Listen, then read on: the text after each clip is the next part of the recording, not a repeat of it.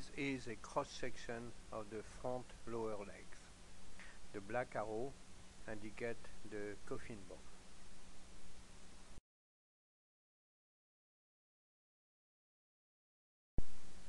This is the distal sesamoid bone or naviculaire.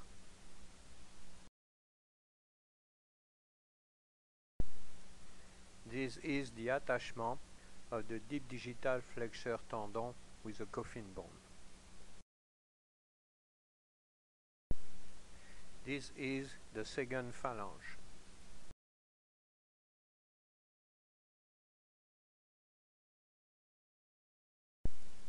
This is the attachment of the superficial flexor tendon with the second phalange. This is how all the pieces articulate together. On the 27 horses that we have rehabilitated for Navicular Syndrome, it was a kinematic abnormality, which was the same for every horse. The cause was different, the re-education was different, but the kinematic abnormality was the same. We are demonstrating here the difference between normal kinematic and a kinematic abnormality causing excessive pressure between the deep digital flexor tendon and the naviculaire. This is normal kinematic. At impact, the fetlock translates down and the cannon bone moves forward. Before the cannon bone passes the vertical, the fetlock translates upward.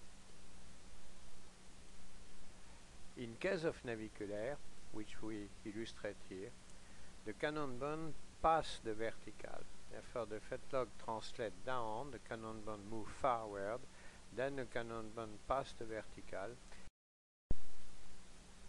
Then excessive pressure is created between the deep digital flexor tendon and the distal sesamoid bone. The bony column is exerting a down force on the distal sesamoid bone, and as the cannon bone moves forward, the deep digital flexor tendon is exerting a force upward. As a consequence, excessive pressure occurs between the naviculaire and the deep digital flexor tendon. At this sequence of the stride, all the weight is on the forelegs, and therefore the horse cannot protect. We play with the manipulation and you can see the pressure exerted on the navicular bone.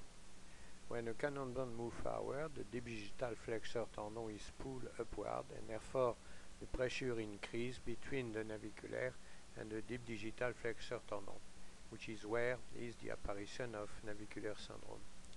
The specimen have been washed before the manipulation, and you can see when we put pressure, there are bubbles who come out on the base of the navicular, on the junction between the navicular and the deep digital flexor tendon. This illustrates the pressure that the kinematic abnormality causes on the navicular bone.